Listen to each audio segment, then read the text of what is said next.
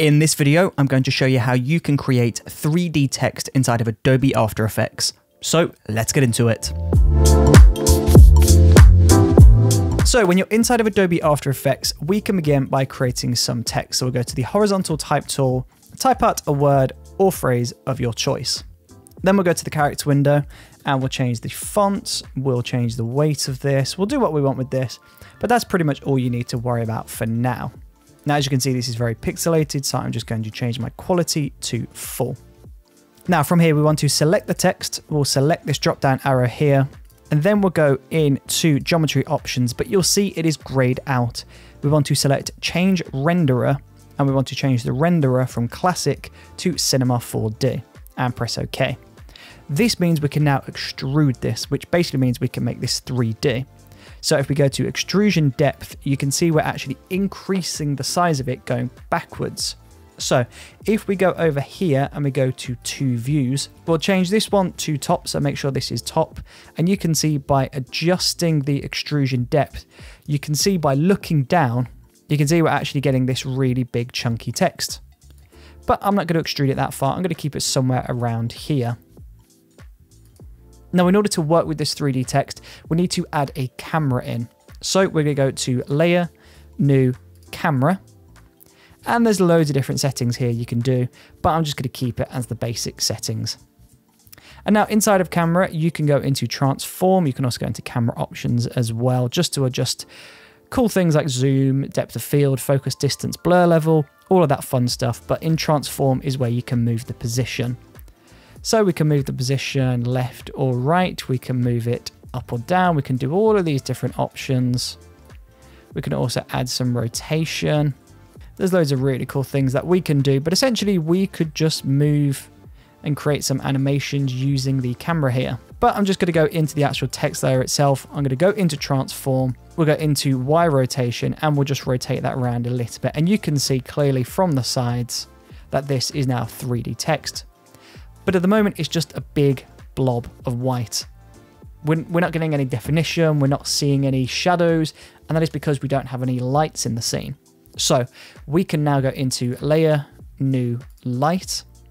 And if you go into light type, you can see you've got parallel, spot, point, and ambient. But I'm just going to go for point for now. And you can change the color of this. Now, if we had something white in this scene and we had a blue light and the blue light was on the white, it would all of a sudden turn blue. So it's kind of a similar process here. So if we go for a blue light, press OK, that is going to cast a blue light onto our text. And now if we go into that light, so transform, we can move the position of this light. So we can move this left or right. We can move this up or down. And of course we can send this forward or back. So if we go back to two views and we go to a top-down view, you can see this is the front of the text. Now, if we send this behind, this is now going to work as a backlight. So now you can see if we add another light in, so let's go Layer, New, Light.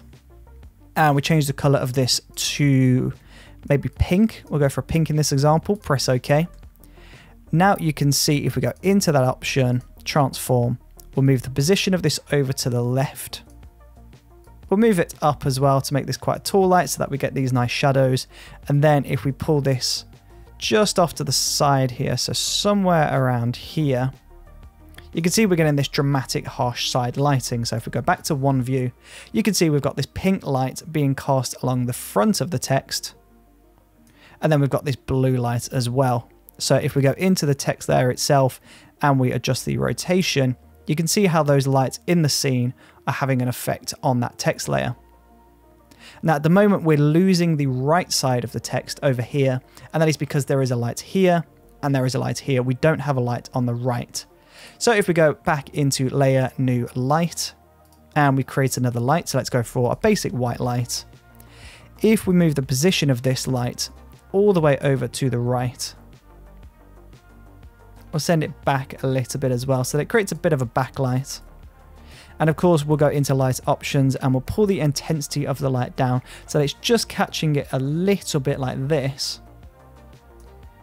You can also change the color if you wanted to as well. So maybe go for a yellow or an orange or something other than white. You can see that is how this looks.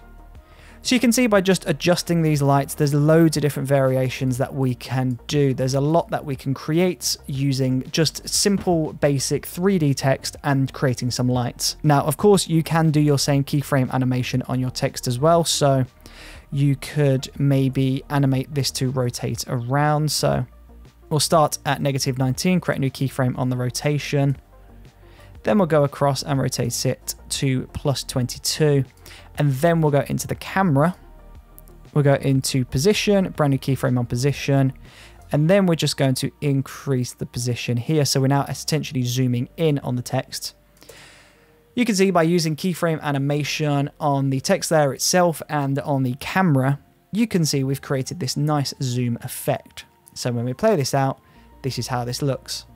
And of course we could keyframe the lights as well. So maybe the lights could be swinging around in the space. So we'll go to position, brand new keyframe on position at the beginning, and then towards the end, we can move this over so that this changes the look of the actual animation. So let's have a look at that. The great thing is with using a camera as opposed to animating on the actual item itself is if you zoom in on an item, eventually that's going to get really pixelated and low quality the bigger you increase it or the closer you zoom in on it.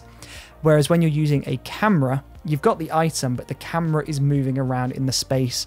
So in theory, you could get really close to this item. So as you can see, you can get really close in on that and it's still really good quality. And that is because you're not adjusting the clip, you're adjusting the position of the camera. 3D text is one of those things that when I first started experimenting with it in Adobe After Effects, it felt really complicated. But honestly, it's not actually that complicated. It's just a case of extruding the text and finding the correct extrusion depth, which is just the depth of the text. Then it's just a case of putting in some light within the scene, changing the positions of the light, changing the colors, changing the animation, and then of course adding a camera to create some nice camera movement. And once you've figured out all of those, you're on track to create some really nice 3D text animation inside of Adobe After Effects. So have a play with this. The best way to learn is to just practice as much as possible. So open up After Effects, have a play with 3D text, play with lights, cameras, all of these other techniques, and I promise you'll be making great 3D text in next to no time. So if you enjoyed watching this video, then please consider checking out some of my other After Effects tutorials, and hopefully I will see you in a future video. See you there.